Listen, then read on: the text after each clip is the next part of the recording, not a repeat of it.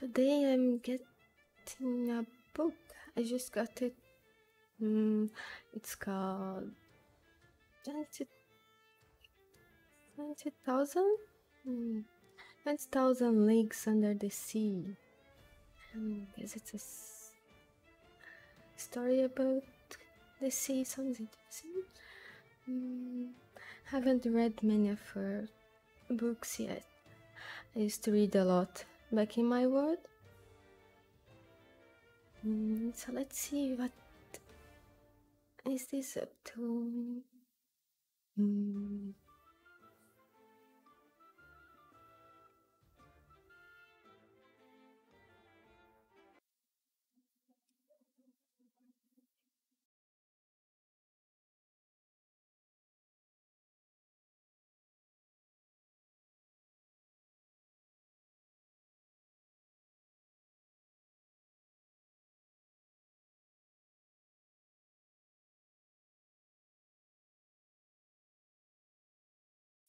Oops, but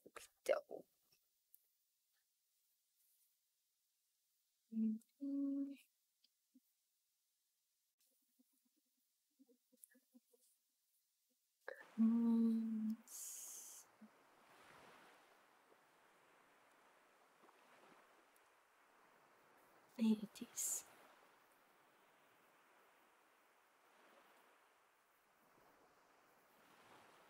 Not quite sure what are those in this cover. Never seen those.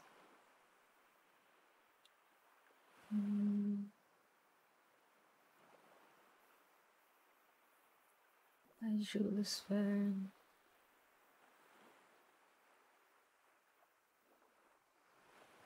Let's get to the first page.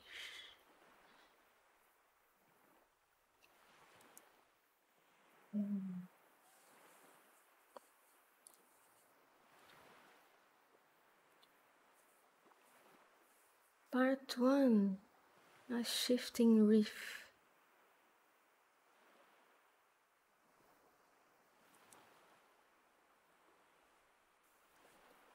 The year 8, not quite sure. I haven't quite gotten a grasp of your language yet. I don't know how you read numbers.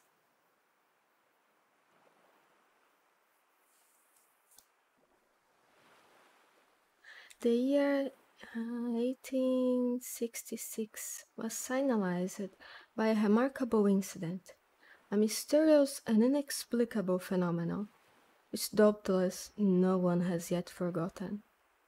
Not to mention rumors which agitated the maritime population and excited the public mind, even in the interior of continents, seafaring men were particularly excited. Merchants, common sailors, captains of vessels, skippers, both of Europe and America, naval officers of all countries, and the governments of several states on the two continents were deeply interested in the matter.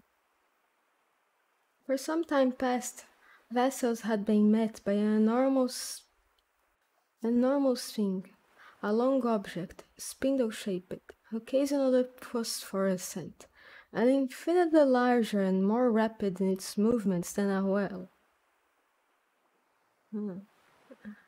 The facts relating to the apparition, entered in various logbooks, agreed in most respects as to the shape of the object or creature in question.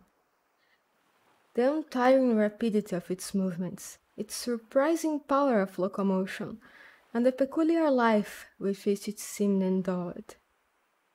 If it was a cetacean, it surpassed in size all those hitherto classified in science.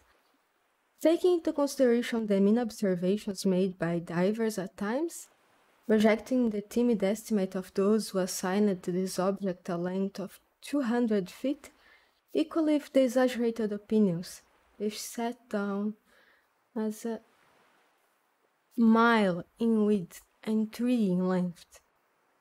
We might fairly conclude that this mysterious being surpassed greatly all dimensions admitted by ichthyologists of the day, if it existed at all, and that it did exist was an undeniable fact, and with that tendency which disposes the human mind in favor of the marvelous, we can understand the excitement produced in the entire world by this supernatural operation. As to classing it on the list of fables, the idea was out of the question. On the 20th of July, 1866, the steamer Governor Higginson of the Calcutta and Burnack Steam Navigation Company had met this moving mass 5 miles off the east coast of Australia. Captain Baker thought at first that he was in the presence of unknown sandbank.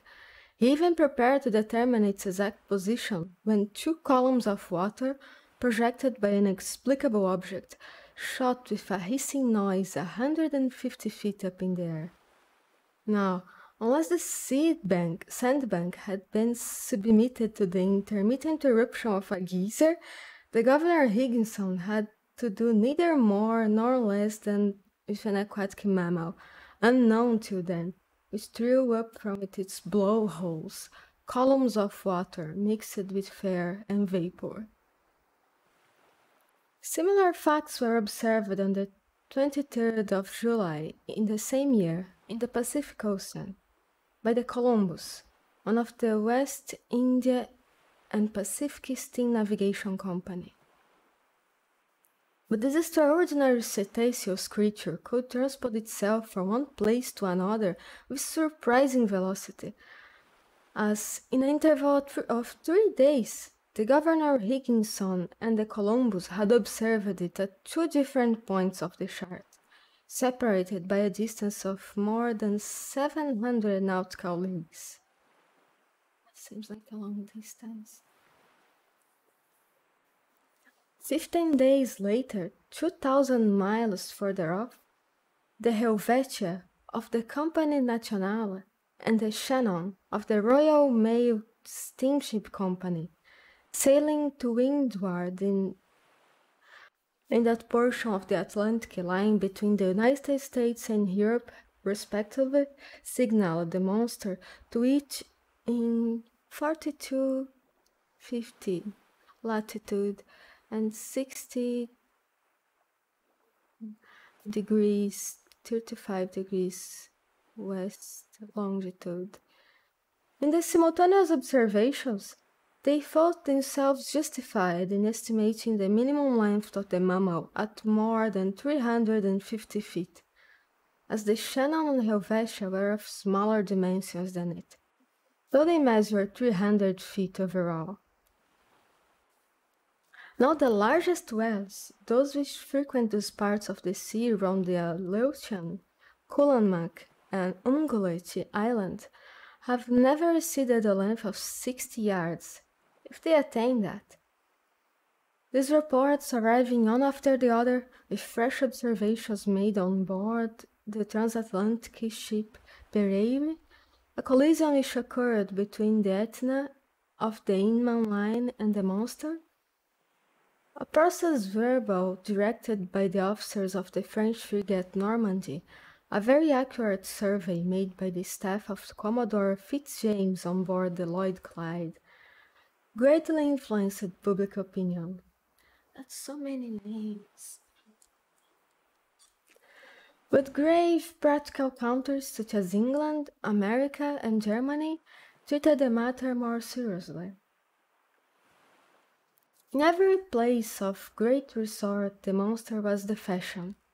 They sang of it in the cafes, ridiculed it in the papers, and presented it on the stage.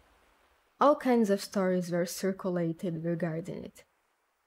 There appeared in the papers caricatures of every gigantic and imaginary creature, from the white whale, the terrible Moby Dick of Hyperborean regions, the immense kraken whose tentacles could entangle a ship of 500 tons, and narrow it into the abyss of the ocean. Those seem to be something quite mighty, like a kraken.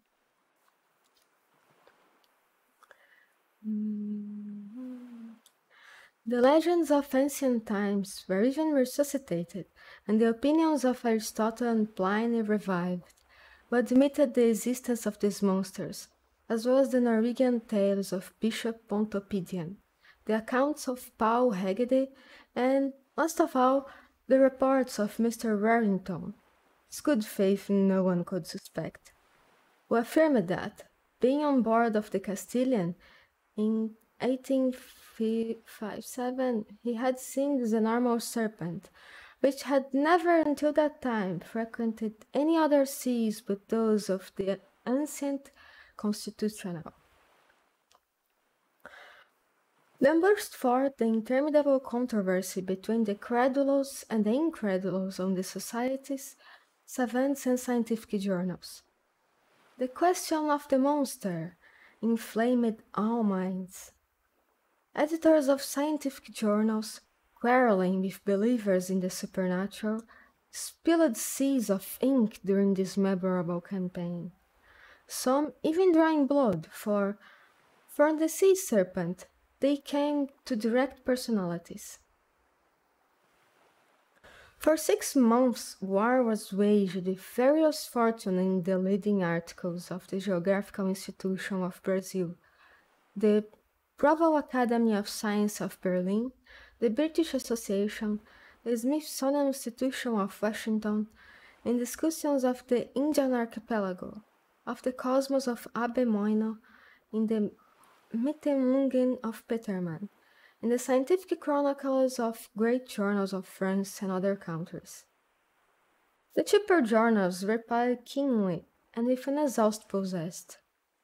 The satirical writers parodied a remark of Lemurus, quoted by the adversaries of the monster, maintaining that nature did not make fools, and adjured their contemporaries not to give the lie to nature, by admitting the existence of krakens, sea serpents, Moby Dicks, and other lucubrations of delirious sailors. At the length an article in a well-known satirical journal, by a favorite contributor. The chief of the staff settled the monster, like Hippolytus, giving it the death blow amidst an universal burst of laughter. Wit had conquered science. These things do exist, though. Not sure what's so absurd about it. Maybe in your world?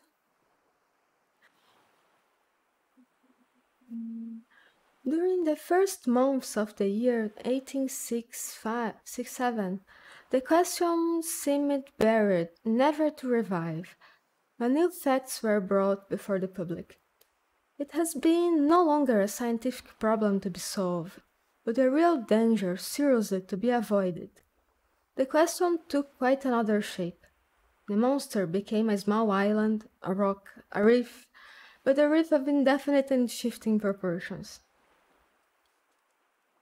On the 5th of March, 1865, the Moravian of the Montreal Ocean Company, finding herself during the night in 27 degrees 20 latitude and 72 degrees 50 longitude, struck on her starboard quarter rock, marked in no chart for that part of the sea.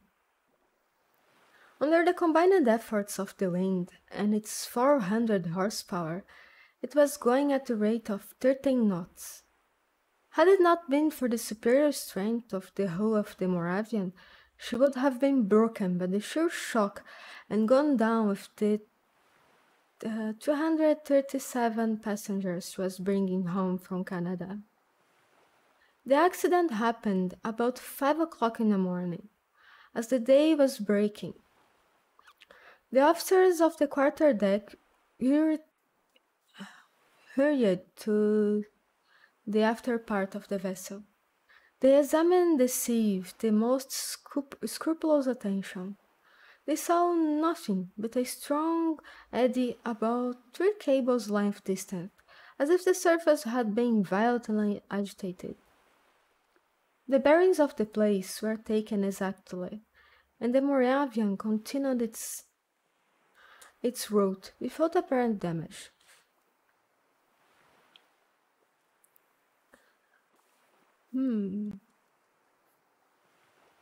Had it struck a submerged rock or an enormous wreck? They could not tell. But on examination of the ship's bottom when undergoing repairs, it was found that part of her keel was broken. This fact, so grave in itself, might perhaps have been forgotten like many others, if, 3 weeks after, it had not been reenacted under similar circumstances. But thanks to the nationality of the victim of the shock, thanks to the reputation of the company to which the vessel belonged, the circumstance became extensively circulated. So they only gave it an attention because the person involved.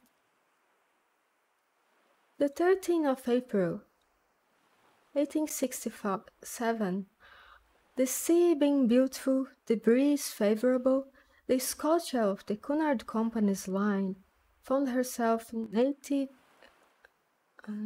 degrees T12 longitude and 45 degrees 37 latitude. She was going at the speed of 13 knots and a half. At 17 minutes past 4 in the afternoon, whilst the passengers were assembled at lunch in the great salon, a slight shock was felt in the hull of the Scotia. On her quarter, a little aft the port paddle. The Scotia has not struck, but she had been struck, and seemingly by something rather sharp and penetrating than blunt. The shock had been so slight that no one had been alarmed. Had it not been for the shouts of the carpenter's watch, rushed to the bridge, exclaiming, "We are sinking! We are sinking!" At first the passengers were much frightened, but Captain Anderson hastened to reassure them. The danger could not be imminent. The Scotia, divided in 7 compartments by strong partitions, could brave with impunity any leak. Captain Anderson went down immediately into the hold. He found that the sea was pouring into the 5th compartment, and the rapidity of the influx proved that the force of the water was considerable. Fortunately, this compartment did not hold the boilers, or the fires would have been immediately extinguished. Captain Anderson ordered the engines to be stopped at once, and one of the men went down to ascertain the extent of the injury. Some minutes afterwards they discovered the existence of a large hole of 2 yards in diameter in the ship's bottom. That seems bad. How are they able to keep that contained? Then again, our ships here are very different than what I'm used to.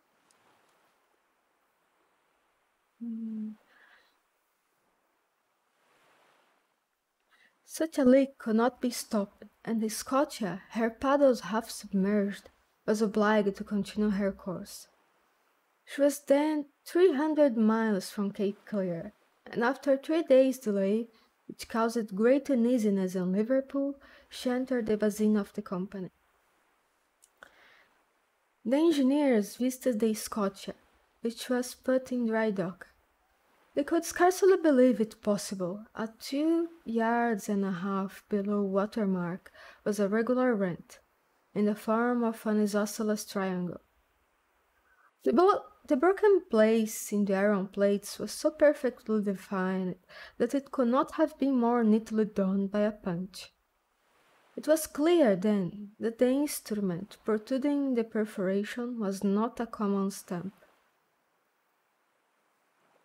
And after having been driven with prodigious strength, and piercing an iron plate 1/38 inches thick, had withdrawn itself by a retrograde motion truly inexplicable. Such was the last fact, which resulted in inciting once more the torrent of public opinion. From this moment, all unlucky casualties which could not otherwise be accounted for were put down to the monster. Upon this imaginary creature rested the responsibility of all these shipwrecks, which unfortunately were considerable, for of 3,000 ships was lost was annually recorded at Lloyd's, the number of sailing and steamships supposed to be totally lost, from the absence of all news, amounted to not less than 200. 200 wrecked ships. Now, it was the monster who, justly or unjustly, was accused of their disappearance, and, thanks to it, communication between different continents became more and more dangerous. The public demanded peremptorily that the seas should at any price be relieved from this formidable cetacean.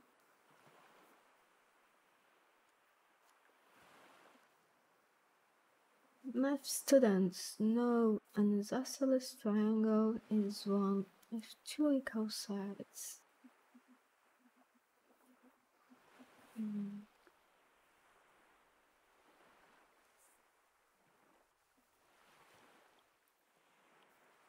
At the period when these events took place, I had just returned from a scientific research in the disagreeable territory of Nebraska, in the United States.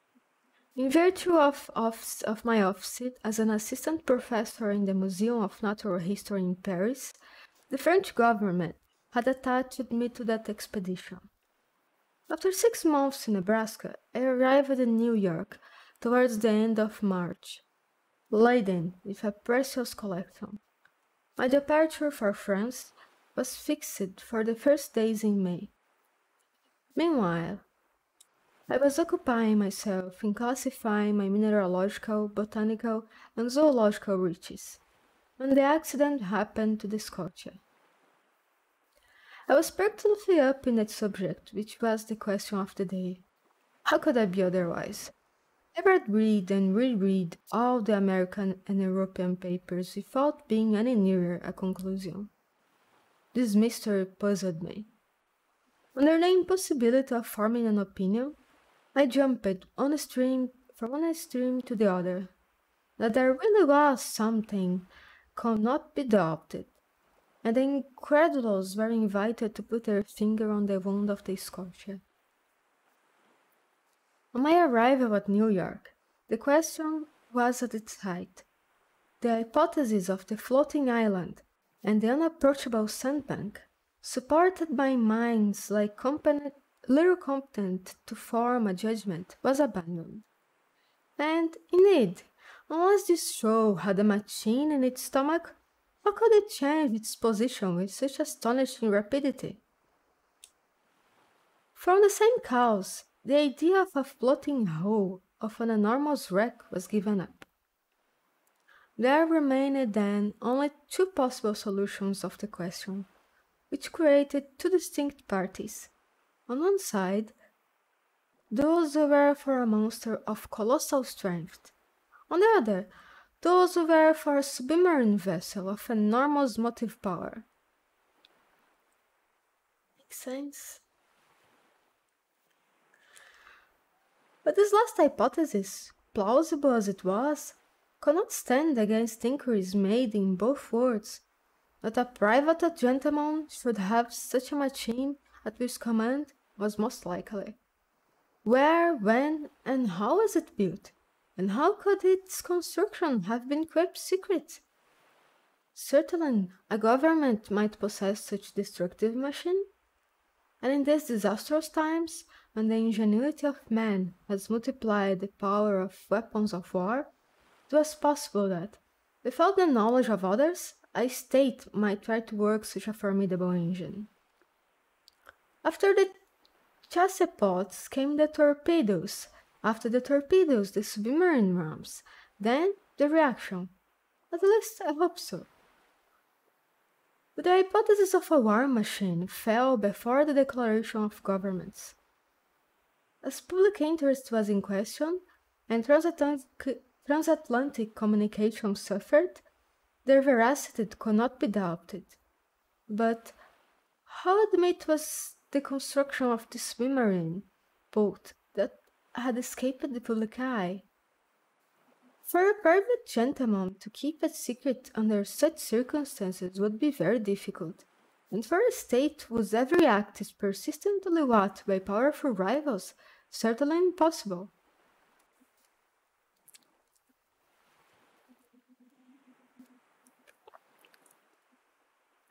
After inquiries made in England, France, Russia, Prussia, Spain, Italy, and America, even in Turkey, the hypothesis of submarine monitor was definitely rejected. Upon my arrival in New York, several persons did me the honor of consulting me on the phenomenon in question. I had published in France a working quarto in 2 volumes entitled Mysteries of the Great Submarine Grounds. This book, highly approved of in the learned world, gained for me a special reputation in this rather obscure branch of natural history. My advice was asked. As long as I could deny the reality of the fact, I confined myself to a decided negative. Soon, finding myself driven in a corner, I was obliged to explain myself categorically. And even the Honorable Pierre Aronnax, professor in the Museum of Paris, was called upon by the New York Herald to express a definite opinion of some sort. I did something. I spoke, for want of power to hold my tongue. I discussed the question in all its forms, politically and scientifically, and I give here an extract from a carefully studied article which I published in the number of the 13th of April. It ran as follows.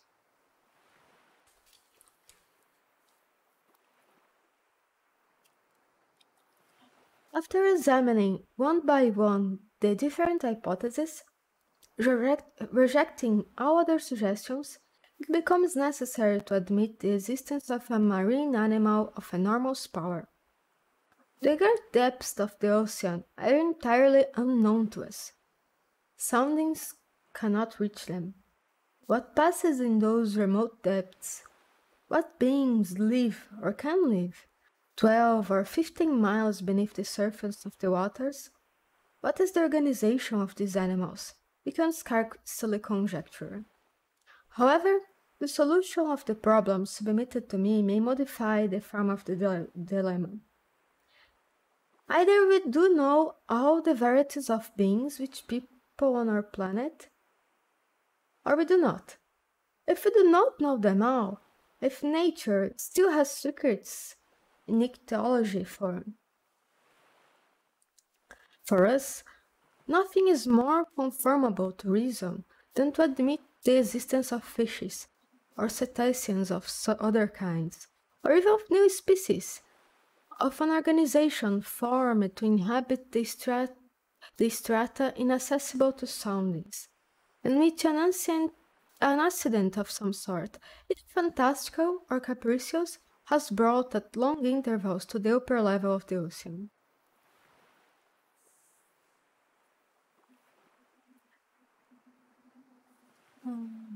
Hi.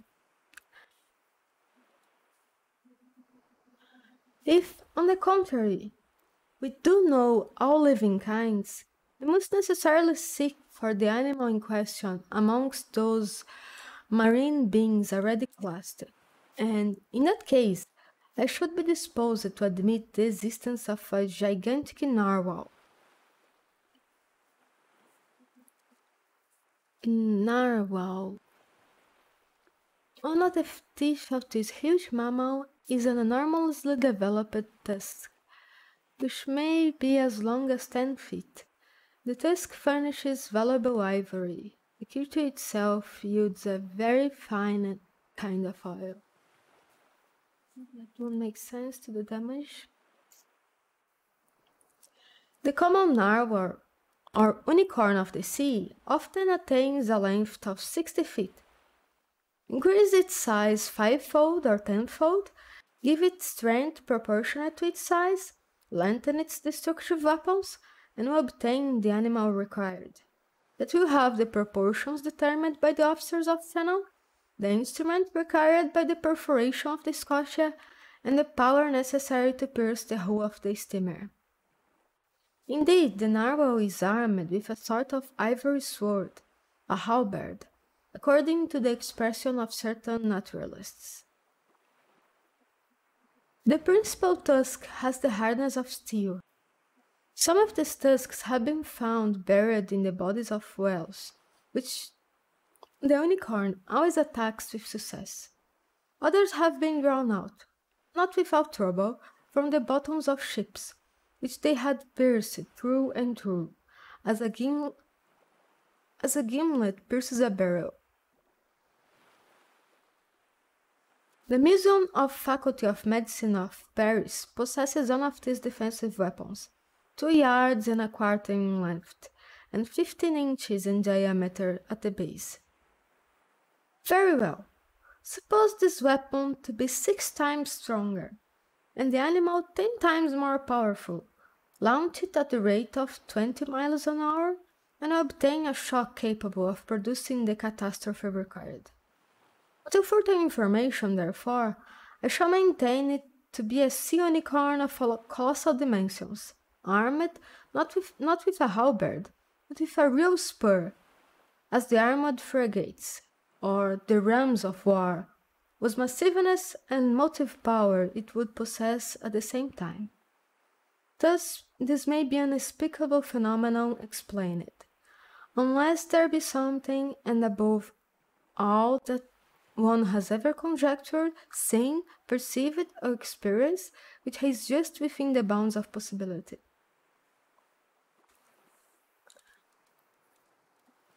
And that's the end of his article.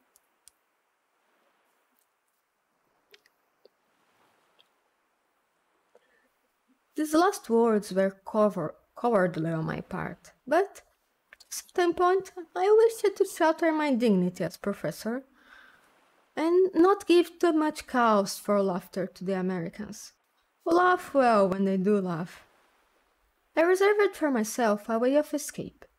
In effect, however, I admitted the existence of the monster. My article was warmly discussed, which procured it to a high reputation. It rallied round it a certain number of partisans. The solution it proposed gave, at least, full liberty to the imagination. The human mind delights in grand conceptions of supernatural beings, and the sea is precisely their best vehicle, the only medium through which these giants, against which terrestrial animals, such as elephants or rhinoceros, are nothing, can be produced or developed. The industrial and commercial papers treated the question chiefly from this point of view. The Shipping and Mercantile Gazette, the Lloyd's List, the Packet Boat, and the Maritime and Colonial Review, all papers devoted to insurance companies which threatened to raise the rates of premium, were unanimous on this point.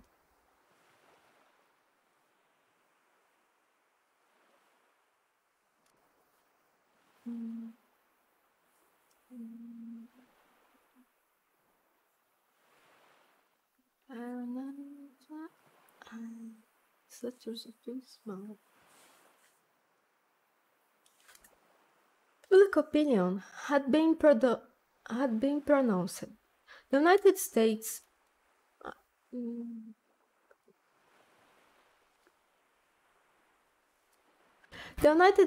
were the first in the field, and in New York they made preparations for an expedition destined to pursue this narwhal. A frigate of great speed, the Abraham Lincoln, was put in commission as soon as possible. The arsenals were open to Commander Farragut, who hastened the arming of his frigate, but, as it always happens, the moment was decided to pursue the monster. The moment it was decided to pursue the monster did not appear. For 2 months no one heard it spoken of. No ship met with it. It seemed as if this unicorn knew of the plots weaving around it. It had been so much talked of, even through the Atlantic cable, that jesters pretended that this slender fly had stopped a telegram on its passage and was making the most of it.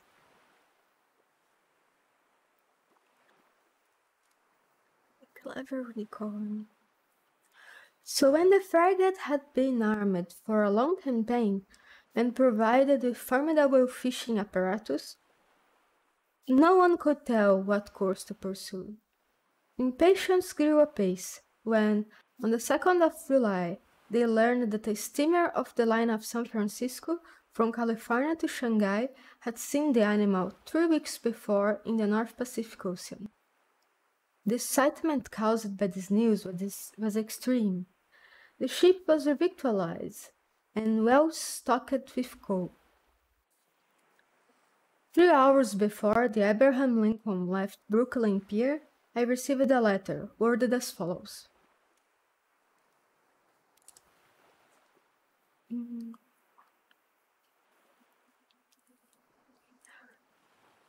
Mr. Aronnax, Professor in the Museum of Paris, 5th Avenue Hotel, New York.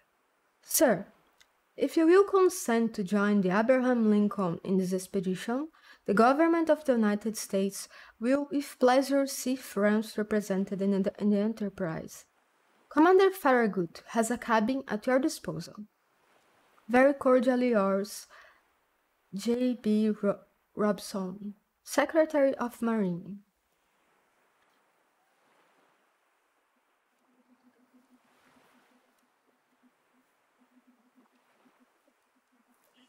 Chapter 3. I form my resolution.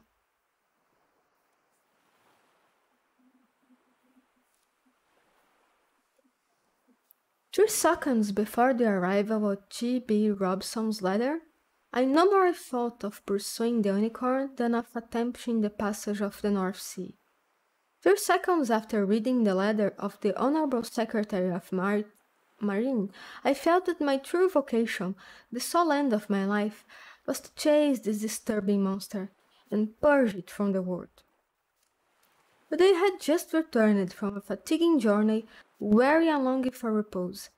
I aspired to nothing more than again seeing my country, my friends, my little lodging by the Jardin des Plantes, my dear and precious collections. But nothing could keep me back.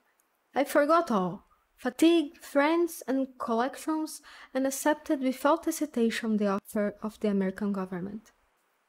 Besides, thought I, our roads lead back to Europe, for my particular benefit, and I will not hurry me towards the coast of France. This worthy animal may allow itself to be caught in the seas of Europe, for my particular benefit. And I will not bring back less than a half of his ivory halberd to the Museum of Natural History. But in the meanwhile, I must seek this narwhal in the North Pacific Ocean, which, to return to France, was taking the road to the antipodes. Conseil, I called in an impatient voice. Conseil, was my servant, a true devoted Flemish boy, who had accompanied me in all my travels. I liked him, and he returned the liking well. He was phlegmatic by nature, regular from principle, zealous from habit, evincing little disturbance at the different surprises of life, very quick with his hands, and apt at any service required of him. And, despite his name, never giving advice, even unasked for it. Conseil had followed me for the last 10 years wherever science led. Never once did he complain of the length or fatigue of a journey. Never made an objection to pack his portmanteau for whatever country it might be, or however far away, whether China or Congo. Besides all this, he had good health, which defied all sickness, and solid muscles, but no nerves, good morals are understood. This boy was 30 years old, and his age to that of his master as 15 to 20. May I be excused for saying that I was 40 years old? But Conseil had one fault. He was ceremonious to a degree, and will never speak to me but in the third person, which was sometimes provoking. Conseil, said I again, beginning with feverish hands to make preparations for my departure. Certainly I was sure of his devoted boy. As a rule, I never asked him if it were convenient for him or not to follow me in my travels. But this time the expedition in question might be prolonged, and the enterprise might be hazardous in pursuit of an animal capable of sinking a frigate as easily as a nutshell. Here there was a matter for reflection even to the most impassible man in the world. What would Conseil say? Conseil, I called the third time. Conseil appeared. Did you call me, sir? Said he, entering. Yes, my boy. Make preparations for me and yourself too. We leave in 2 hours. As you please, sir, replied Conseil quietly. Not an instant to lose. Lock in my trunk all traveling utensils, coats, shirts, and stockings, without counting, as many as you can, and make haste. And your collection, sir, observed Conseil. We will think of them by and by. What? The Archaeopteryx, the Hyracotherium, the Orchodons, the Cheropotamus, and the other skins? They will keep them at the hotel. And your larvae Barbirosa, sir? They will feed it during our absence. Besides, I will give orders to forward our menagerie to France. We are not returning to Paris, then, said Conseil. Oh, certainly, I answered evasively, by making a curve. Will the curve please you, sir? Oh, it will be nothing. Not quite so direct a road, that is all. We take our passage in the Abraham Lincoln. As you think proper, sir, coolly replied Conseil. You see, my friend, it has to do with the monster, the famous narwhal. We are going to purge it from the seas.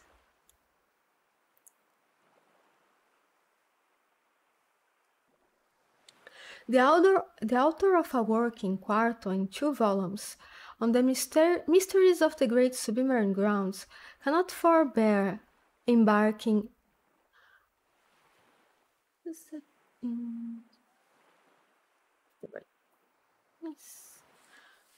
The author of a work in quarto in 2 volumes on the mysteries of the great submarine grounds cannot forbear embarking with Commander Farragut.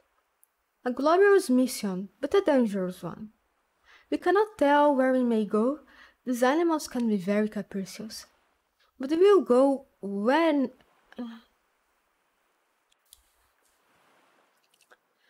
very capricious. But we will go whether or not we have got a captain who is pretty wide awake. I opened the credit account for Babirosa, and Conseil following, I jumped into a cab. Our luggage was transported to the deck of the frigate immediately. I hastened on board and asked for Commander Farragut. One of the sailors conducted me to the poop, where I found myself in the presence of a good-looking officer, who held out his hand to me. Monsieur Pierre Aronnax, said he. Himself, replied I. Commander Farragut? You are welcome, Professor. Your cabin is ready for you. I bowed and desired to be conducted to the cabin destined for me. The Abraham Lincoln had been well chosen and equipped for the new destination. She was a frigate of great speed, fitted with high-pressure engines which admitted a pressure of 7 atmospheres. Under this, the Abraham Lincoln attained the mean speed of nearly 18 knots and a third an hour. A considerable speed, but nevertheless insufficient to grapple with this gigantic cetacean.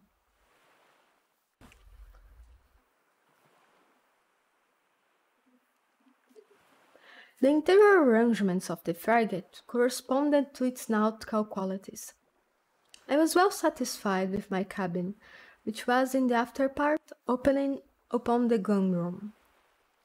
"We shall be well off here," said the consul.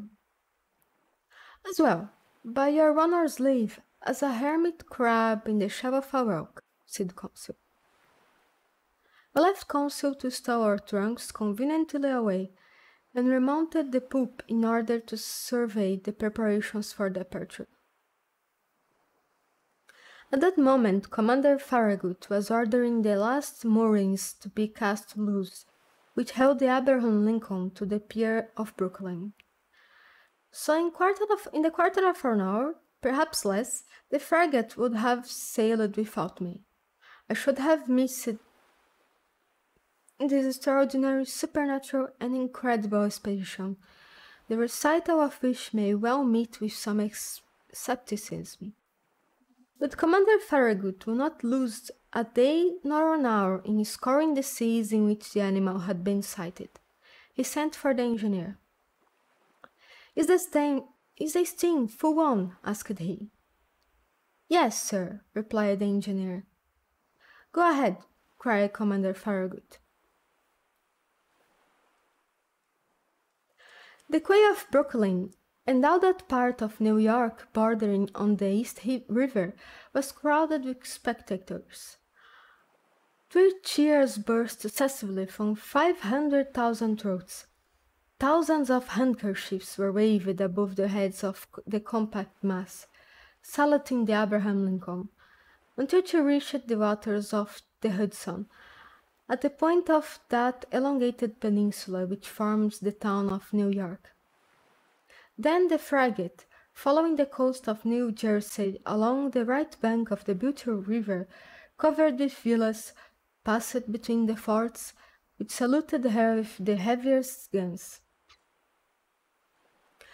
The Abraham Lincoln answered by hoisting the American colors 3 times, whose 39 stars shone resplendent from the mizzen peak, then modifying its speed to take the narrow channel marked by buoys placed in the inner bay, formed by Sandy Hook Point.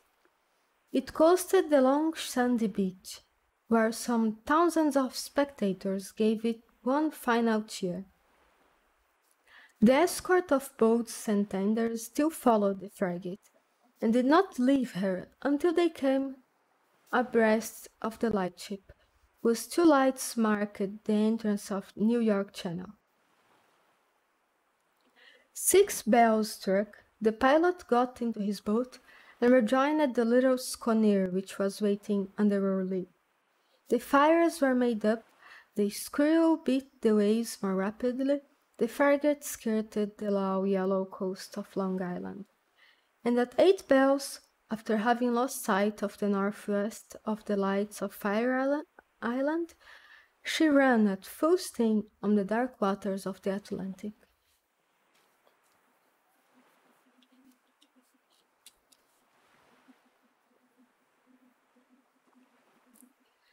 Chapter 4: Ned Land.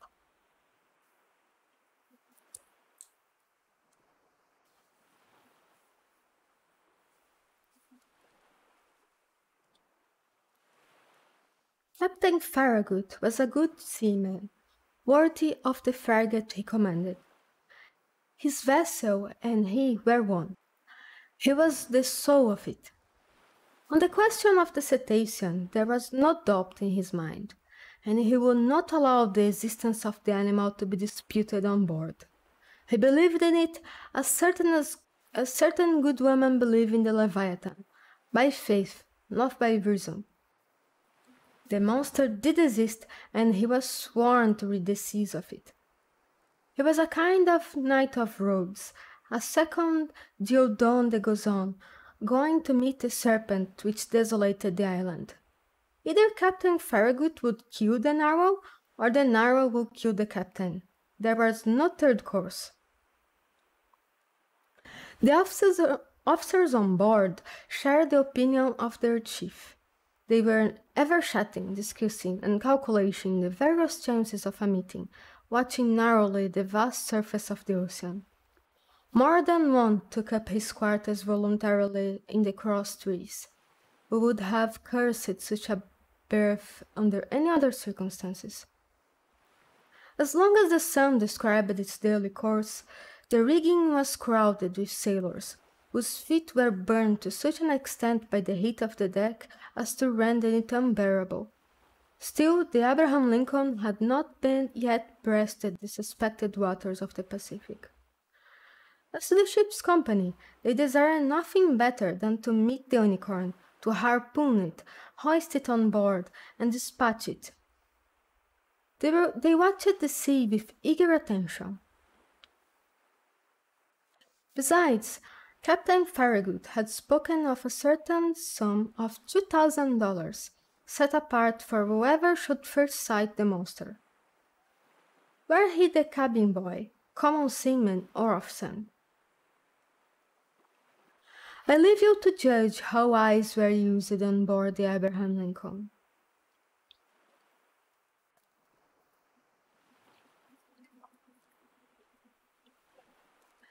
For my own part, I was not behind the others, and left to no one my share of daily observations. This frigate might have been called the Argus for 100 reasons. Only one amongst us, Consul, seemed to protest by his indifference against the questions which so interested us all, and seemed to be out of keeping with the general enthusiasm on board. I have said that Captain Farragut had carefully provided his ship with every apparatus for catching the gigantic cetacean. No whaler had ever been better armed. We possessed every known engine, from the harpoon thrown by the hand to the barbed arrows of the blunderbuss and the explosive balls of the duck gun. On the forecastle lay the perfection of a breech-loading gun, very thick at the breech and very narrow in the bore, the model of which had been in the exhibition of 1867. This precious weapon of American origin could throw with ease a conical projectile of 9 pounds to a mean distance of 10 miles. Thus the Abraham Lincoln wanted for no means of destruction, and, what is better still, she had on board Ned Land, the prince of harpooners. Ned Land was a Canadian, with an uncommon quickness of hand, and one knew no equal in his dangerous occupation. Skill, coolness, audacity, and cunning he possessed in a superior degree, and it must be a cunning whale or a singularly cute cachalot to escape the stroke of his harpoon. Ned Land was about 40 years of age. He was a tall man, more than 6 feet high, strongly built, grave and taciturn, occasionally violent and very passionate when contradicted.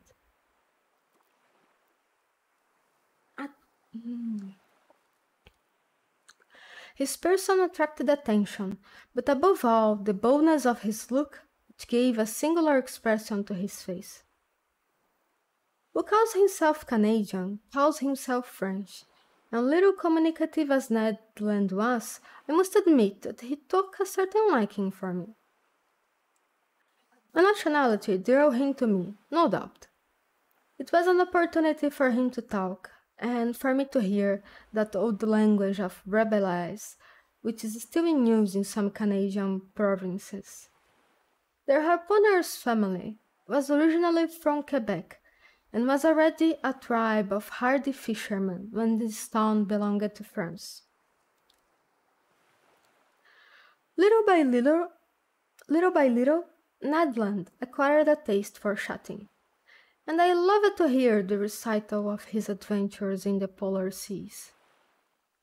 He related his fishing and his combats with natural poetry of expression. His recital took the form of an epic poem, and I seemed to be listening to a Canadian Homer singing the Iliad of the regions of the north. Iliad of the regions of the north. I am portraying this hardy companion as I really knew him. We are old friends now, united in that unchangeable friendship which is born and cemented amidst extreme dangers. So true. Ah, brave Ned, I ask no more than to live 100 years longer, that I may have more time to dwell the longer on your memory.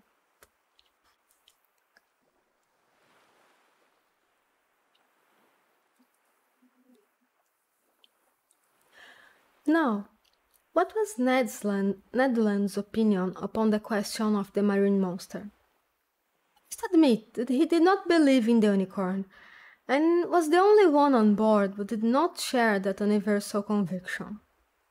He even avoided the subject, which I one day thought it my duty to press upon him. One magnificent evening, the 13th of July, that is to say, 3 weeks after our departure, the frigate was abreast of Cape Blanc, 30 miles to leeward of the coast of Patagonia. We had crossed the Tropic of Capricorn, and the Straits of Magellan opened less than 700 miles to the south. Before 8 days were over, the Abraham Lincoln would be ploughing the waters of the Pacific. Seated on the poop, Ned Land and I were chatting one thing and another as we looked at this mysterious sea, whose great depths had up to this time been inaccessible to the eye of man. I naturally led up the conversation to the giant unicorn, and examining the various chances of success or failure of the expedition. But seeing that Ned let me speak without saying too much himself, I pressed him more closely. "Well, Ned," said I, "is it possible that you are not convinced of the existence of the cetacean that we are following? Have you any particular reason for being so incredulous?" The harpooner looked at me fixatedly for some moments before answering, struck his broad forehead with his hand, a habit of his, as if to collect himself, and said at last, "Perhaps I have, Mr. Aronnax. But, Ned, you, a whaler by profession, familiarized with all the great marine mammalia, you, whose imagination might easily accept the hypothesis of enormous cetaceans, you ought to be the last to doubt under such circumstances." "It is just what deceives you, Professor," replied Ned. "That the vulgar should believe in extraordinary comets traversing space and in the existence of antediluvian monsters in the heart of the globe may well be, but neither astronomer nor geologist believes in such chimeras. As a whaler, I have followed many a cetacean, harpooned a great number, and killed several. But however strong or well-armed they have been, neither their tails nor their weapons would have been able to even to scratch the iron plates of a steamer." "But, Ned, they tell us of ships which the teeth of the narwhal has pierced through and through." "Wooden ships, that is possible," replied the Canadian. "But I have never seen it done, and until further proof, I deny that whales, cetaceans, or sea unicorns could ever produce the effect you describe." "Well, Ned," I repeated with a conviction resting on the logic of facts, "I believe in the existence of a mammal powerfully organized, belonging to the branch of vertebrata, like the whales, the cachalots, or the dolphins, and furnished with a horn of defense of great penetrating power. Said the harpooner, shaking his head with the air of a man who would not be convinced. Notice one thing, my worthy Canadian, I resumed. If such an animal is in existence, if it inhabits the depths of the ocean, if it frequents the strata lying miles below the surface of the water, it must necessarily possess an organization the strength of which would defy all comparison. And why this powerful organization? Demanded Ned. Because it requires incalculable strength to keep oneself in the strata and resist the pressure. Listen to me. Let us admit that the pressure of the atmosphere is represented by the weight of a column of water, 32 feet high. In reality, the column of water would be shorter, as we are speaking of seawater, the density of which is greater than that of fresh water. Very well. When you dive, Ned, as many times 32 feet of water as there as above you, so many times does your body bear a pressure equal to that of the atmosphere. That is to say, 15 libras, pounds, for each square inch of its surface. It follows, then, that at 320 feet this pressure is equal to that of 10 atmospheres, of 100 atmospheres. At 30,200 feet and of 1,000 atmospheres at 32,000 feet, that is, about 6 miles, which is equivalent to saying that if you could attain this depth in the ocean, each square 13/8 of an inch of the surface of your body will bear a pressure of 5,600 pounds.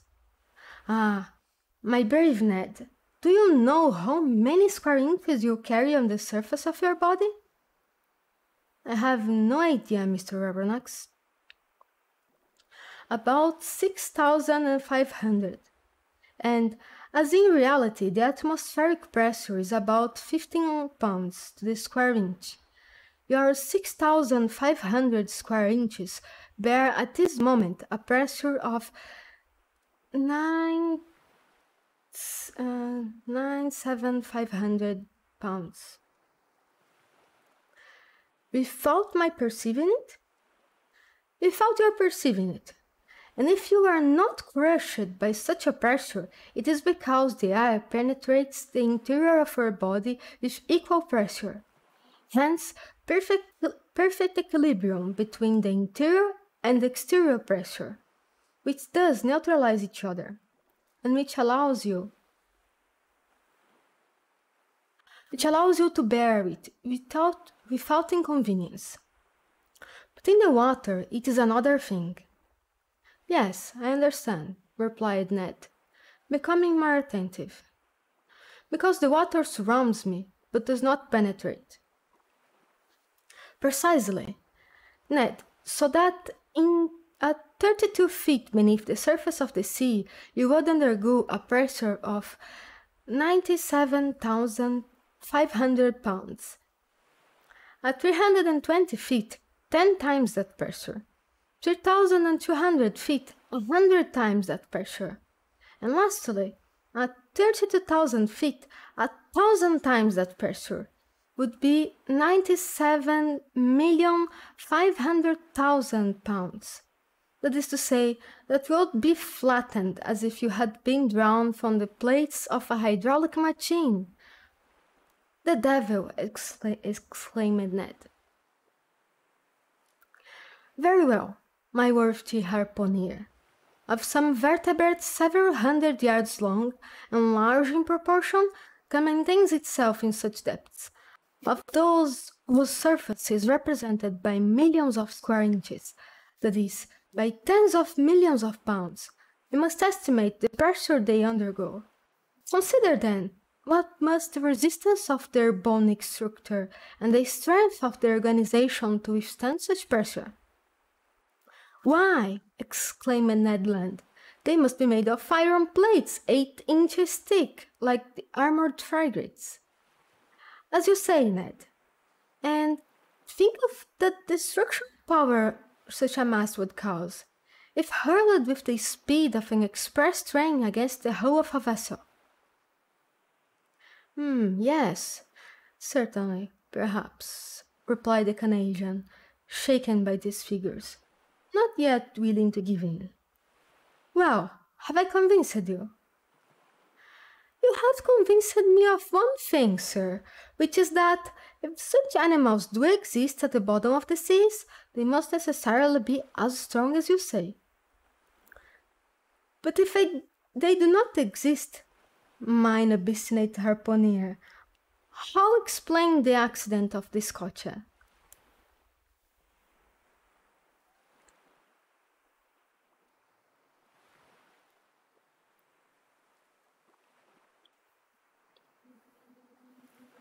Chapter 5 At Adventure.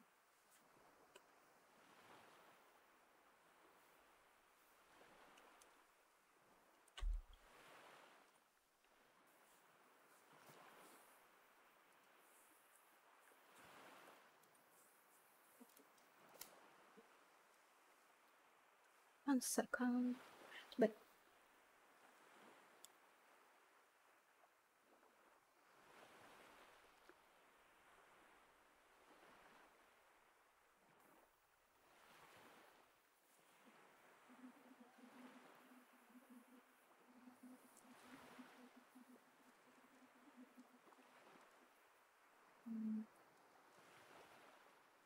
okay. Chapter 5 At Adventure. The voyage to the Abraham Lincoln was for a long time marked by no special incident, but one circumstance happened which showed the wonderful dexterity of Ned Land, and proved what a confidence we might place in him.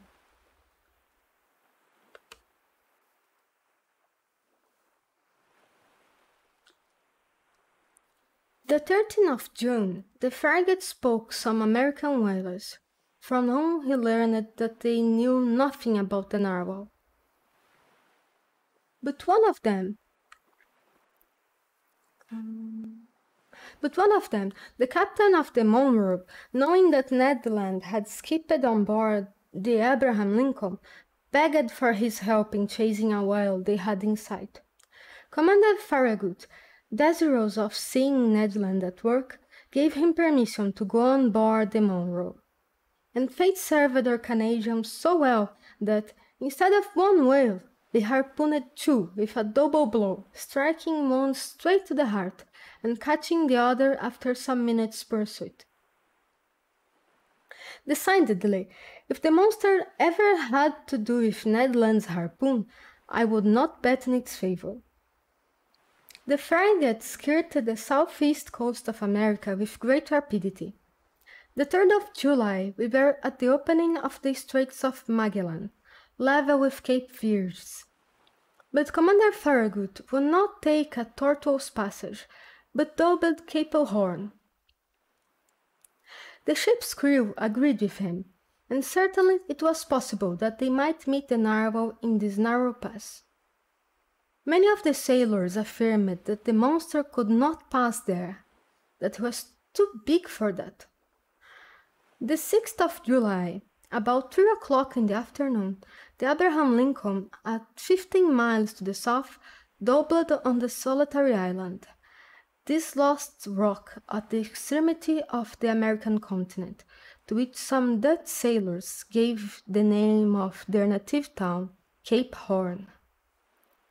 The course was taken towards the northwest, and the next day the screw of the frigate was at last beating the waters of the Pacific.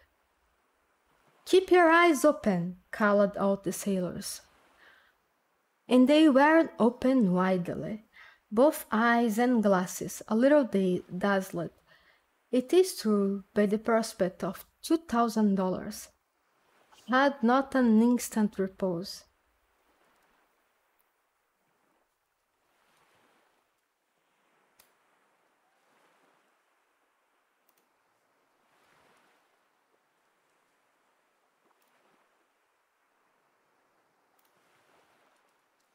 Day and night they watched the surface of the ocean, and even Nyctalopes, whose faculty of seeing in the darkness multiplies their chances of 100-fold, would have had enough to do to gain their prize. I myself, for whom money had no charms, was not the least attentive on board. Giving but a few minutes to my meals, but a few hours to sleep, indifferent to either rain or sunshine, and I did not leave the poop of the vessel. Now leaning on the netting of the forest castle, now on the taffrail, I devoured with eagerness the soft foam which whitened the sea as far as the eye could reach. And how often have I shared the emotion of the majority of the crew when some capricious whale raised its black back above the waves. The poop of the vessel was crowded in a moment. The cabins poured forth a torrent of sailors and officers, each with heaving breast and troubled eye watching the course of the cetacean. I looked and looked till I was nearly blind, whilst Consul, always phlegmatic, kept repeating in a calm voice, "If, sir, you will not squint so much, you would see better." But vain excitement, the Abraham Lincoln checked its speed and made for the animal signaled, a simple whale, a common cachalot, which soon appeared amidst a storm of execration. But the weather was good. The voyage was being accomplished under the most favorable auspices. It was then the bad season in Australia, the July of that zone corresponding to our January in Europe. But the sea was beautiful and easily scanned round a vast circumference. The 20th of July, the Tropic of Capricorn was cut by 105 degrees of longitude, and the 27th of the same month we crossed the equator on the 110th meridian. This passed, the frigate took a more decided westerly direction and scoured the central waters of the Pacific. Commander Farragut thought, and with reason, that it was better to remain in deep water and keep clear of continents or islands, which the beast itself seemed to shun. Perhaps because there was not enough water for him, suggested the greater part of the crew. The frigate passed at some distance from Marquesas and the Sandwich Islands, crossed the Tropic of Cancer, and made for the China Seas. We were on the theater of the last diversions of the monsters, and, to say the truth, we no longer lived on board. Hearts palpitated, fearfully preparing themselves for a future incurable aneurysm. The entire ship's crew were undergoing a nervous excitement, of which I can give no idea. They could not eat, they could not sleep. 20 times a day, a misconception or an optical illusion of some sailors seated on the taffrail would cause dreadful perspirations. And these emotions, 20 times repeated, kept us in a state of excitement so violent that our reaction was unavoidable.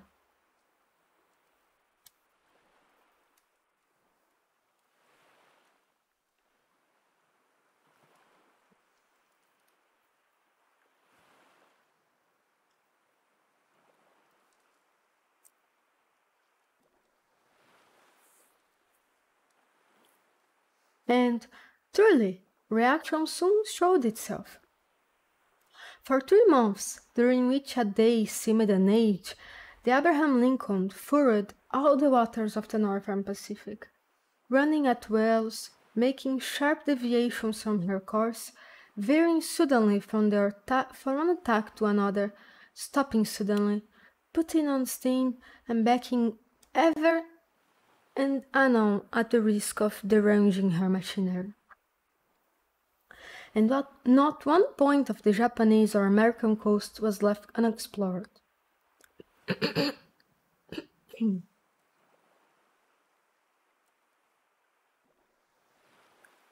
The warmest partisans of the enterprise now became its most ardent detractors.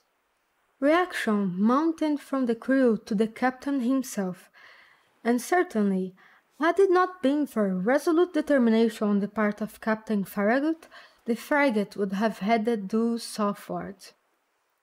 This useless search could not last much longer. The Abraham Lincoln had nothing to reproach herself with. She had done her best to succeed. Never had an American ship's crew shown more zeal or patience. Its failure could not be placed to their charge. There remained nothing but to return. This was represented to the commander. The sailors could not hide their discontent, and the service suffered. I will not say there was a mutiny on board, but after a reasonable period of obstinacy, Captain Farragut, as Columbus did, asked for 3 days' patience.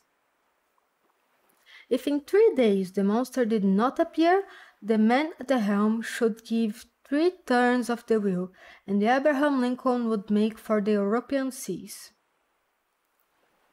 This promise was made on the 2nd of November. It had the effect of rallying the ship's crew. The ocean was watched with renewed attention. Each one wished for a last glance in which to sum up his remembrance. Glasses were used with feverish activity. It was a grand defiance given to the giant narwhal, and he could scarcely fail to answer the summons and appear. 2 days passed. The steam was at half pressure. 1,000 schemes were tried to attract the attention and stimulate the apathy of the animal in case it should be met in those parts. Large quantities of bacon were trailed in the wake of the ship, to the great satisfaction, I must say, of the sharks. Small craft radiated in all directions round the Abraham Lincoln as she lay to, and did not leave a spot of the sea unexplored. But the night of the 4th of November arrived without the unveiling of the submarine mystery. The next day, the 5th of November, at 12, the delay would, morally speaking, expire. After that time, Commander Farragut, faithful to his promise, was to turn the course to the southeast and abandon forever the northern regions of the Pacific. The frigate was then in 31 degrees 15 north latitude and 136.42 east longitude. The coast of Japan still remained less than 200 miles to leeward. Night was approaching. They had just struck 8 bells. Large clouds veiled the face of the moon, then in its first quarter. The sea undulated peaceably under the stern of the vessel. At that moment I was leaning forward on the starboard netting. Conseil, standing near me, was looking straight before him. The crew, perched in the ratlines, examined the horizon, which contracted and darkened by degrees. Officers with their night glasses scoured the growing darkness. Sometimes the ocean sparkled under the rays of the moon, which darted between two clouds. Then all trace of light was lost in the darkness. In looking at Conseil, I could see he was undergoing a little of the general influence. At least I thought so. Perhaps for the first time his nerves vibrated to a sentiment of curiosity. "Come, Conseil," said I. "This is the last chance of pocketing the $2,000. "May I be permitted to say, sir," replied Conseil, that I never reckoned on getting the prize, and if the government of the Union offered me $100,000, it would have been none the poorer. You are right, Consul. It is a foolish affair after all, and one upon which we enter too lightly. What time lost, what useless emotions. We should have been back in France 6 months ago. In your little room, sir, replied Consul, and in your museum, sir, and I should have already classed all your fossils, sir. And the Babirosa would have been installed in its cage, and the Jardin des Plantes, and have drawn all the curious people of the capital. As you say, Consul, I fancy we will run a fair chance of being laughed at for our plans, for our pains. That's tolerably certain, replied the Consul, quietly. I think they will make fun of you, sir. And must I say it? Go on, my good friend. Well, sir, you will only get your deserts. Indeed. When one has the honor of being as savant as you are, sir, one cannot expose oneself to... Consul had not time to finish his compliment. In the midst of general silence, a voice had just been heard. It was the voice of Ned Land shouting, "Look out here! The very thing we are looking for, on our weather beam!"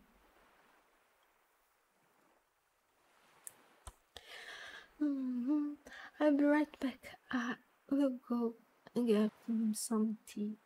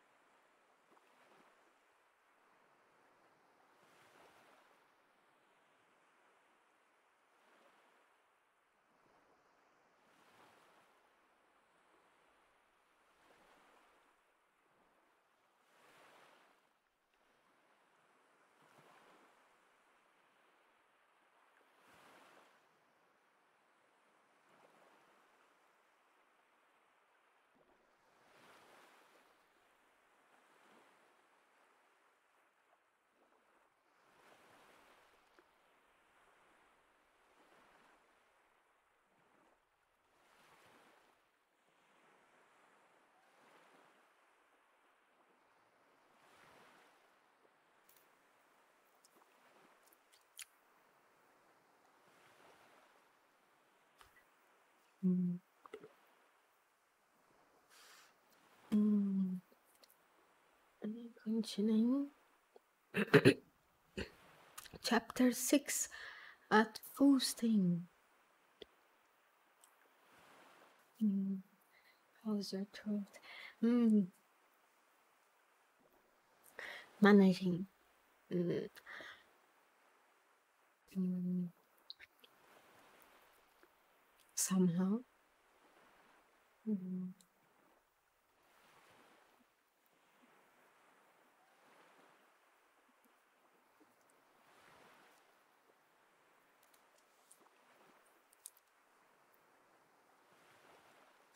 At this cry, the whole ship's crew hurried towards the harpooner. Commander, officers, masters, sailors, cabin boys, even the engineers left their engines, and the stokers their furnaces. The order to stop her had been given, and the frigate now simply went on by her own momentum.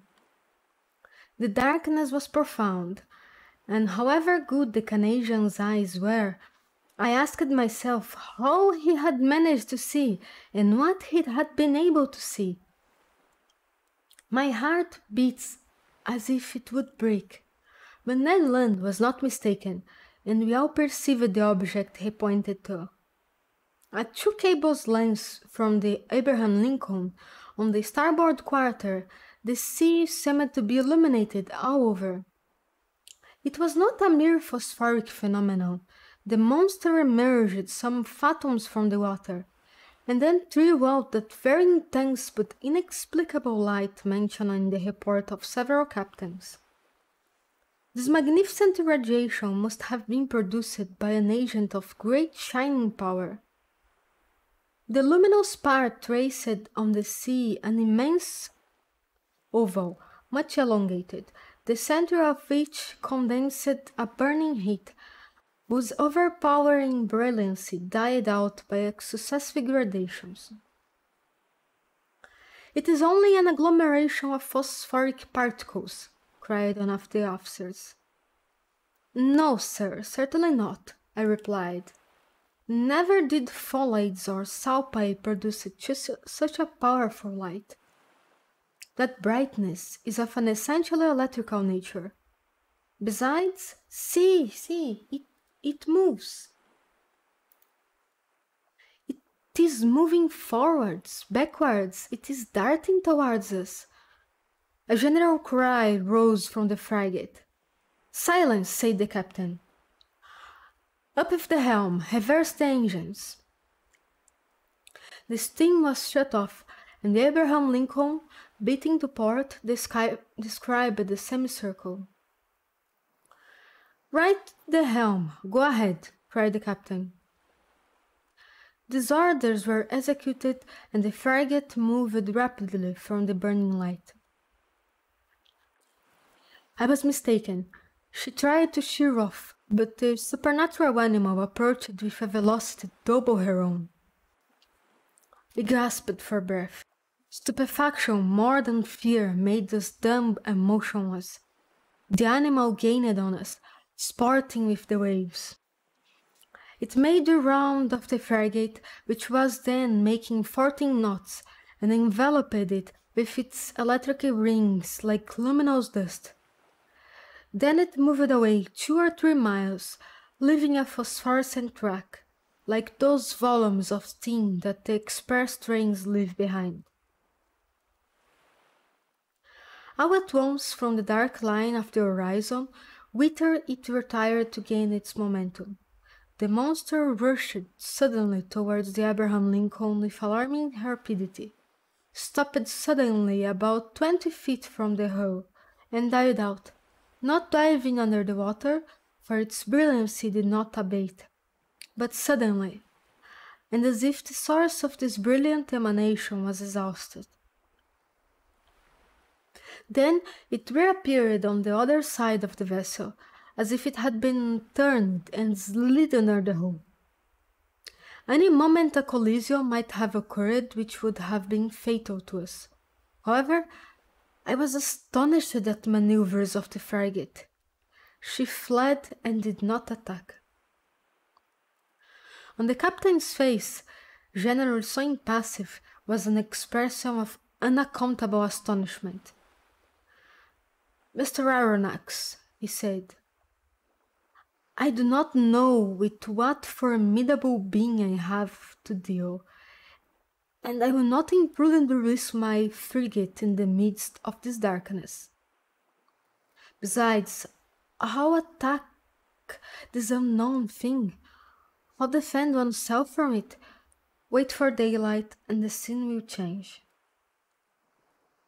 "You have no further doubt, Captain, of the nature of the animal?" "No, sir. It is evidently a gigantic narwhal, and an electric one. Perhaps," added I, "one can only approach it with a gymnotopus or a torpedo." "Undoubtedly," replied the captain. "If it possesses such dreadful power, it is the most terrible animal that ever was created. This is why, sir, I must be on my guard." The crew were on their feet all night. No one thought of sleep. The Abraham Lincoln, not being able to struggle with such velocity, had moderated its pace and sailed at half speed. For its part, the narwhal, imitating the frigate, let the waves rock it at will, and seemed decided not to leave the scene of the struggle. Towards midnight, however, it disappeared, or, to use a more appropriate term, it died out like a large glowworm. Had it fled? One can only fear, not hope. But at 7 minutes to 1 o'clock in the morning, a deafening whistling was heard, like that produced by a body of water rushing with a great violence. The captain, Ned Land, and I were then on the poop, eagerly peering through the profound darkness. "Ned Land," asked the commander, "have you often heard the roaring of the whales?" "Often, sir, but never such whales the sight of which brought me in $2,000. If I can only approach within 4 harpoon lengths of it." "But to approach it," said the commander, "I ought to be put a whaler at your disposal?" "Certainly, sir." "That will be trifling with the lives of my men." "And mine too," simply said the harpooner. Towards 2 o'clock in the morning, the burning light reappeared, not less intense, above 5 miles to windward of the Abraham Lincoln. Notwithstanding the distance and the noise of the wind and sea, one heard distinctly the loud strokes of the animal's tail, and even its panting breath. It seemed that, at the moment that the enormous narwhal had come to breath at the surface of the water, the air was engulfed in its lungs, like the steam in the vast cylinders of a machine of 2,000 horsepower. Thought I. A whale with the strength of a cavalry regiment would be a pretty whale. We were on the qui vive till daylight, and prepared for combat. The fishing implements were laid along the hammock nettings. The second lieutenant loaded the blunderbusses, which could throw harpoons to the distance of a mile, and long duck guns with explosive bullets which inflicted mortal wounds even to the most terrible animals. Ned Land contented himself with sharpening his harpoon, a terrible weapon in his hands. At 6 o'clock day began to break, and with the first glimmer of light, the electric light of the narwhal disappeared. At 7 o'clock the day was sufficiently advanced, but a very thick sea fog obscured our view, and the best spyglasses could not pierce it. That caused disappointment and anger. I climbed the mizzenmast. Some officers were already perched on the mastheads. At 8 o'clock, the fog lay heavily on the waves, and its thick scrolls rose little by little. The horizon grew wider and clearer at the same time. Suddenly, just as on the day before, Ned Land's voice was heard. "The thing itself from the port quarter!" cried the harpooner. Every eye was turned towards the point indicated. There, a mile and a half from the frigate, a long blackish body emerged a yard above the waves. Its tail, violently agitated, produced a considerable eddy. Never did a caudal appendage beat the sea with such violence. An immense track of a dazzling whiteness marked the passage of the animal, and described a long curve.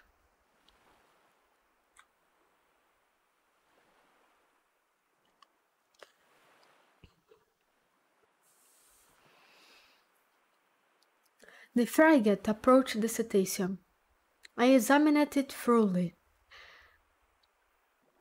The reports of the Shannon and the Helvetia had greatly exaggerated its size, and I estimated its length at only 250 feet. As to its dimensions, I could only conjecture them to be admirably proportioned. While I watched this phenomenon, 2 jets of steam and water were ejected from its vents, and rose to the height of 120 feet. Thus I ascertained its way of breathing. I concluded definitely that it belonged to the vertebrate branch, class Mammalia. The crew waited impatiently for their chief's orders. The latter, after having observed the animal attentively, called the engineer. The engineer ran to him. "Sir," said the commander, "you have steam up?" "Yes, sir," answered the engineer. "Well, make up your fires and put on all steam." 3 hurrahs greeted this order. This time for the struggle had arrived. Some moments later, the 2 funnels of the frigate vomited torrents of black smoke, and the bridge quaked under the trembling of the boilers. The Abraham Lincoln, propelled by her powerful screw, went straight at the animal. The latter allowed it to come within half a cable's length. Then, as if disdaining to dive, it took a little turn and stopped a short distance off. This pursuit lasted nearly 3/4 of an hour, without the frigate gaining 2 yards on the cetacean. It was quite evident that at this rate we should never come up with it. "Well, Mr. Land," asked the captain, "do you advise me to put the boats out to sea?" "No, sir," replied Ned Land, "because we shall not take that beast easily." "What shall we do, then?"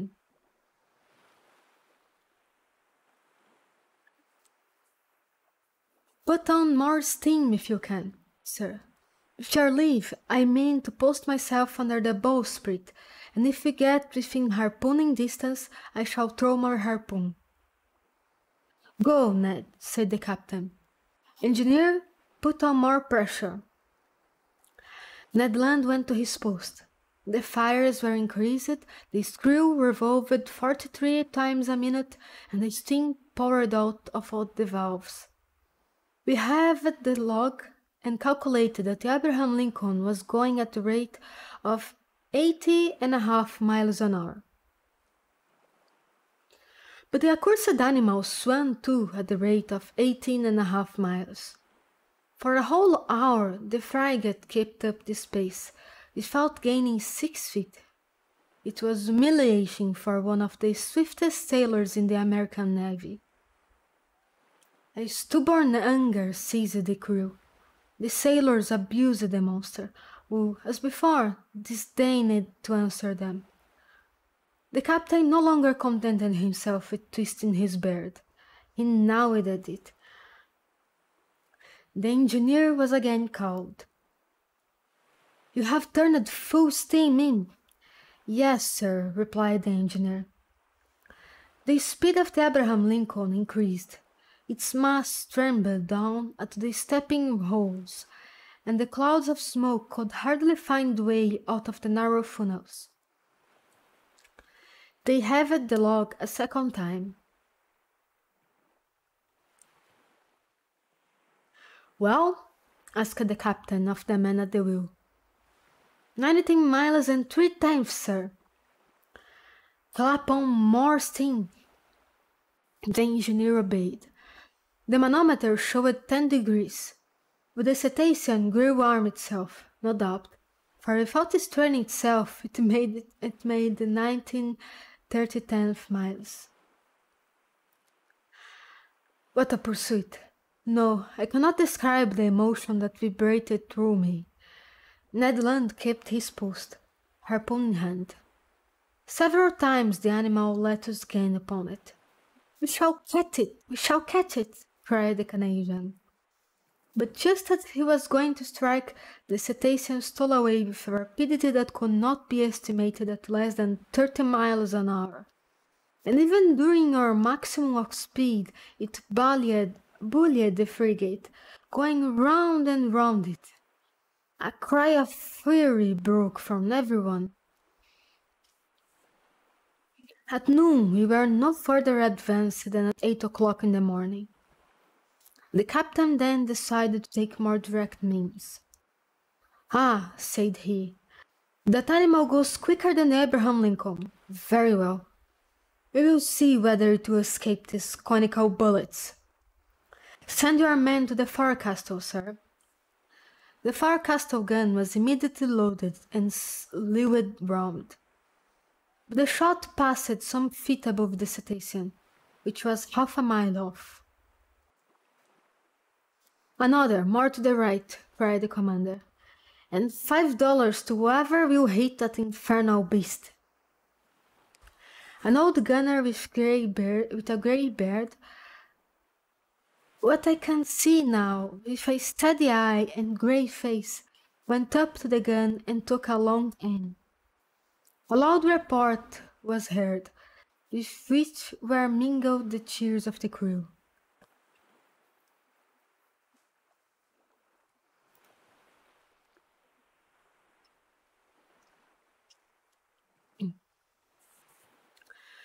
The bullet did its work. It hit the animal, but not fatally, and sliding off the rounded surface was lost in 2 miles depth of sea. The chase began again, and the captain, leaning towards me, said, "I will pursue that beast till my frigate bursts up." "Yes," answered I, "and you will be quite right to do it." I wished the beast would exhaust itself, and not be insensible to fatigue like a steam engine. But it was of no use. Hours passed without its showing any signs of exhaustion. However, it must be said in praise of the Abraham Lincoln that she struggled on indefatigably. I cannot reckon the distance she made under 300 miles during this unlucky day, November the 6th. But night came on and overshadowed the rough ocean. Now I thought our expedition was at an end, and that we should never again see the extraordinary animal. I was mistaken. At 10 minutes to 11 in the evening, the electric light reappeared 3 miles to windward of the frigate, as pure, as intense as during the preceding night. The narwhal seemed motionless. Perhaps tired with its day's work. It slept, letting itself float with the undulation of the waves. Now was a chance of which the captain resolved to take advantage. He gave his orders. The Abraham Lincoln kept up half steam and advanced cautiously so as to not awake its adversary. It is no rare thing to meet in the middle of the ocean whales so sound asleep that they can be successfully attacked, and Ned Land had harpooned more than one during its sleep. The Canadian went to take his place under the bowsprit. The frigate approached noiselessly, stopped at 2 cables' lengths from the animal, and followed its track. No one breathed. A deep silence reigned on the bridge. We were not 100 feet from the burning focus, the light of which increased and dazzled our eyes. At this moment, leaning on the forecastle bulwark, I saw below me Ned Land grabbing the martingale in one hand, brandishing his terrible harpoon in the other, scarcely 20 feet from the motionless animal. Suddenly his arm straightened, and the harpoon was thrown. I heard the sonorous stroke of the weapon.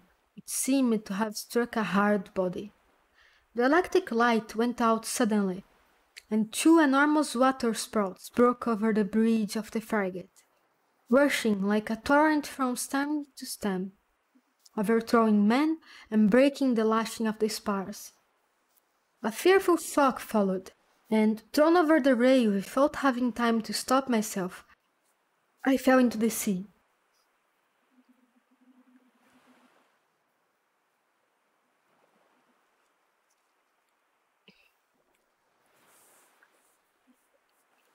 Chapter 7. An unknown species of whale.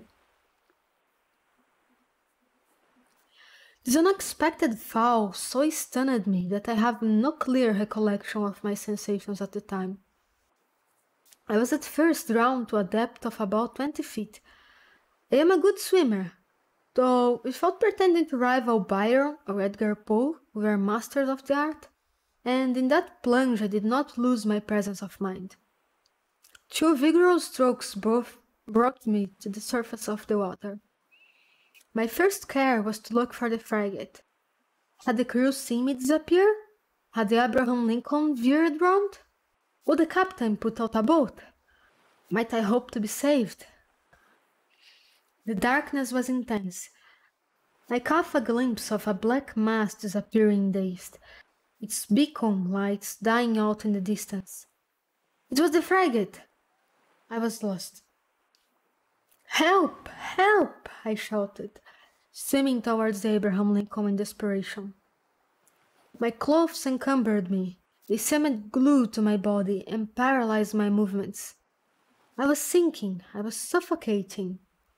"Help!" This was my last cry. My mouth filled with water. I struggled against being drawn down the abyss.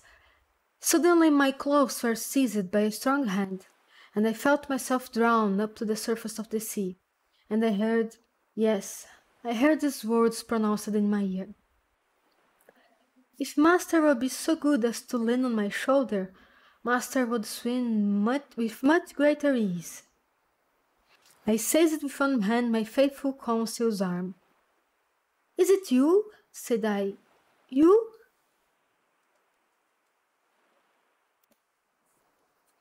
"Myself," answered Consul, "and waiting Master's orders." "That shock threw you as well as me into the sea?" "No, but being in my master's service, I followed him." The worthy fellow thought that was but natural. "And the frigate?" I asked. "The frigate?" replied Consul, turning on his back. "I think that Master had better not count too much on her." "You think so?" "I say that, at the time I threw myself into the sea, I heard the man at the wheel say, 'The screw and the rudder are broken.'" "Broken?" Yes, broken by the monster's teeth. It is the only injury of the Abraham Lincoln has sustained. But it is bad lookout for us. If she no longer answers her helm, then we are lost. Perhaps so, calmly answered Consul. However, we have still several hours before us, and one can do a good deal in some hours. Consul's imperturbable coolness set me up again. I swam more vigorously, but cramped by my clothes, which struck to me like a laden weight, I felt great difficulty in bearing up. Consul saw this. "Will master let me make a slit?" said he, and slipping an open knife under my clothes, he ripped them up from top to bottom very rapidly. Then he cleverly slipped them off me, while I swam for both of us. Then I did the same for Consul, and we continued to swim near to each other.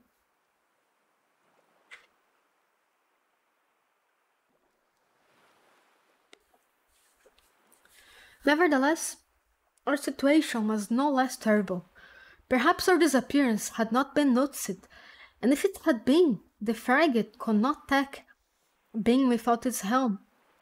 Consul argued on this supposition, and laid his plans accordingly. This phlegmatic boy was perfectly self-possessed.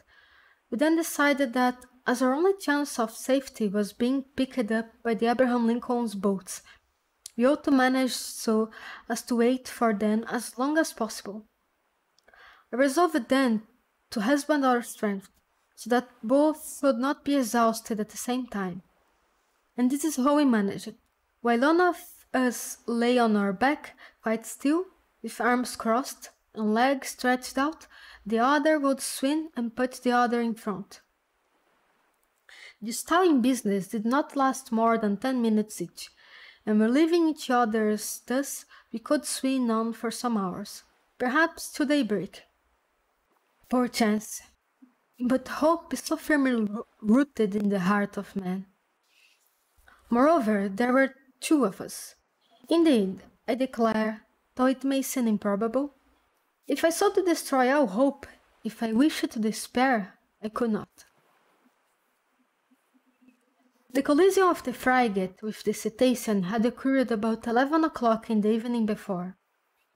I reckoned then we should have 8 hours to swim before sunrise, an operation quite practicable if we relieved each other. The sea, very calm, was in our favor. Sometimes I tried to pierce the intense darkness that was only dispelled by the phosphorescence caused by our movements. I watched the luminous waves that broke over my hand, whose mirror-like surface was spotted with silvery rings. One might have said that we were in a bath of quicksilver.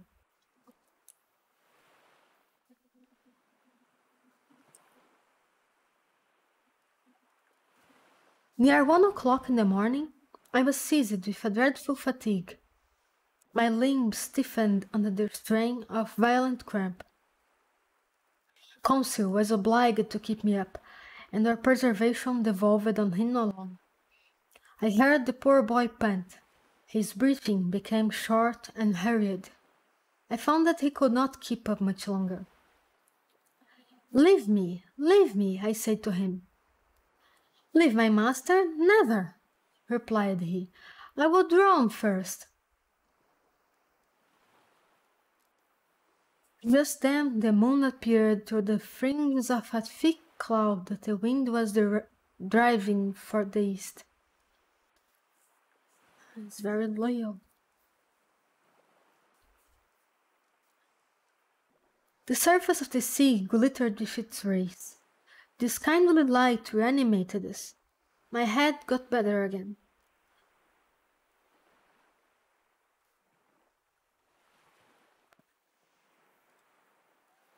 I looked at all the points of the horizon. I saw the frigate. She was 5 miles from us, and looked like a dark mass, hardly discernible. But no boats. I would have cried out, but what good would it have been at such a distance? The swollen lips would utter no sounds. Conseil could articulate some words, and I heard him repeat at intervals, "Help! Help!" Our movements were suspended for an instant. We listened. It might be only a singing in the car, but it seemed to me as if a cry answered the cry from Conseil. "Did you hear?" I murmured. "Yes, yes!" And Conseil gave me one more despairing call. This time there was no mistake. A human voice responded to ours. Was it the voice of another unfortunate creature, abandoned in the middle of the ocean? Some other victim of the shock sustained by the vessel? Or rather, was it a boat from the frigate that was hailing to us in the darkness? Conseil made a last effort, and leaning on my shoulder, while I struck out in a despairing effort, he raised himself half out of the water, then fell back exhausted. "What did you see?" "I saw," murmuring he. "I saw, but do not talk. Reserve our strength."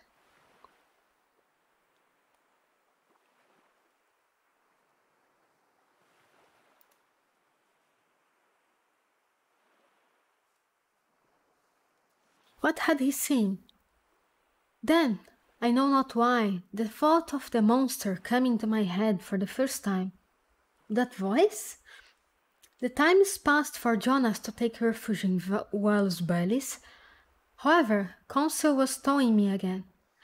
He raised his red head sometimes, looked before us, and uttered a cry of recognition, which was responded to by a voice that came nearer and nearer.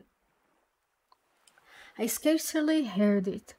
My strength was exhausted, my fingers stiffened, my hand afforded me support no longer, my mouth convulsively opening, filled with salt water. Cold crept over me. I raised my head for the last time, then I sank. At this moment a hard body struck me. I clung to it. Then I felt that I was being drawn up, that I was brought to the surface of the water, that my chest collapsed. I fainted. It is certain that I soon came to, thanks to the vigorous rubbings that I received. I half opened my eyes. "Conseil," I murmured. "Does master call me?" asked Conseil. Just then, by the waning light of the moon, which was sinking down to the horizon, I saw a face which was not Conseil's, and which I immediately recognized. "Ned!" I cried. "The same, sir, who is seeking his prize," replied the Canadian. "Were you thrown into the sea by the shock of the frigate?" "Yes, Professor, but more fortunate than you, I was able to find a footing almost directly upon a floating island." "An island?" "Or, more correctly speaking, on our gigantic narwhal." "Explain yourself, Ned." "Only I soon found out my harpoon had not entered his skin, and was only blunted." "Why, Ned, why?" "Because, Professor, that beast is made of sheet iron." The Canadian's last words produced a sudden revolution in my brain. I wriggled myself quickly to the top of the beam, or object, half out of the water, which served us for a refuge. I kicked it. It was evidently a hard, impenetrable body, and not the soft substance that forms the bodies of the great marine mammalia. But this hard body might be a bony carapace, like that of the antediluvian animals, and I should be free to class this monster among amphibious reptiles, just as tortoises or alligators.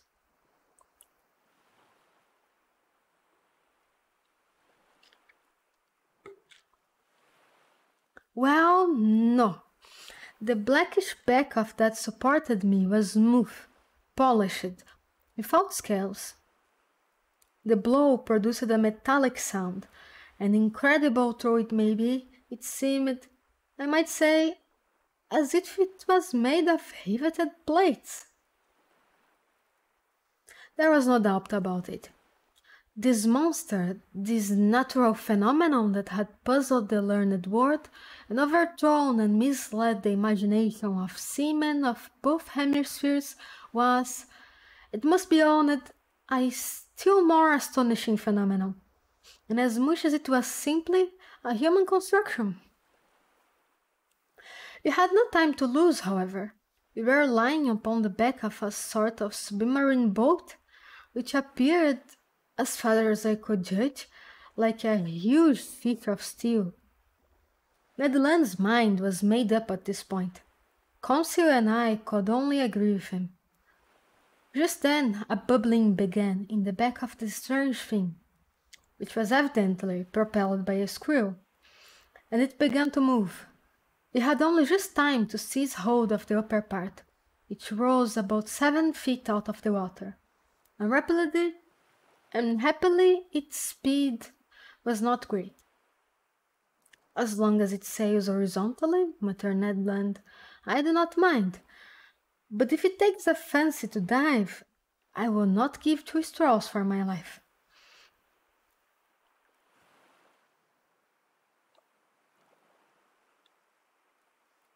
The Canadian might have said still less.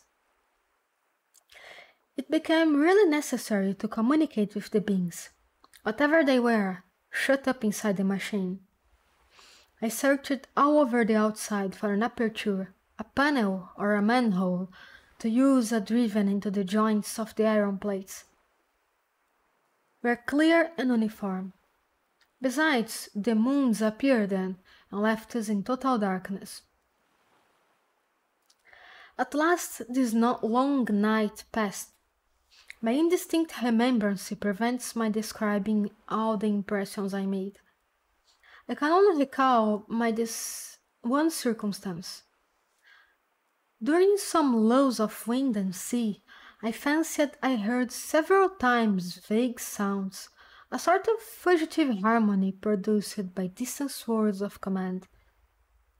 What was then the mystery of the submarine craft, of which the whole world vainly sought an explanation? What kind of beings existed in the strange boat? What mechanical agent caused this prodigious speed? Daybreak appeared. The morning mist surrounded us, but they soon cleared off. I was about to examine the hull, which formed on deck kind of horizontal platform, when I felt it gradually sinking. "Oh, confound it!" cried Ned Land, kicking the resounding plate. "Pen you in hospital rascals?" Happily the sinking movement ceased. Suddenly a noise, like ironworks violently pushed aside, came from the interior of the boat. One iron plate was moved. A man appeared, uttered an odd cry, and disappeared immediately. Some moments later, 8 strong men with masked faces appeared noiselessly, and Jules drawn into their formidable machine.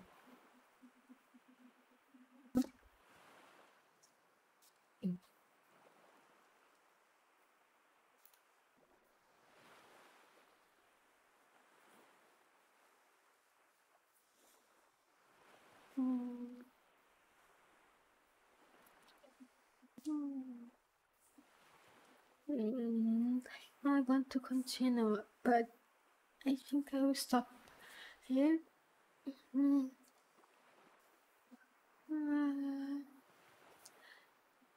Otherwise, it's very tiring to keep talking for so long. I want to keep my beautiful voice.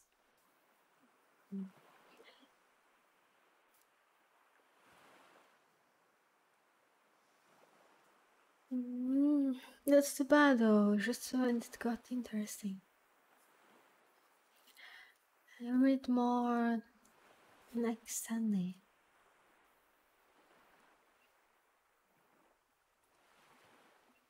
And next time, I think I'll be playing a game again.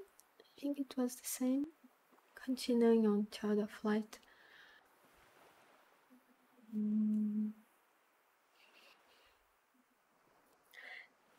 This is actually fun.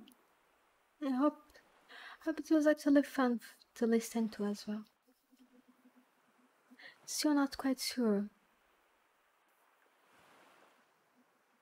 how all of this works.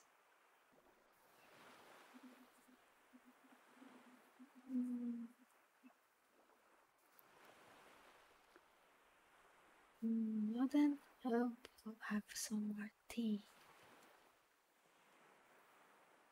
Finally.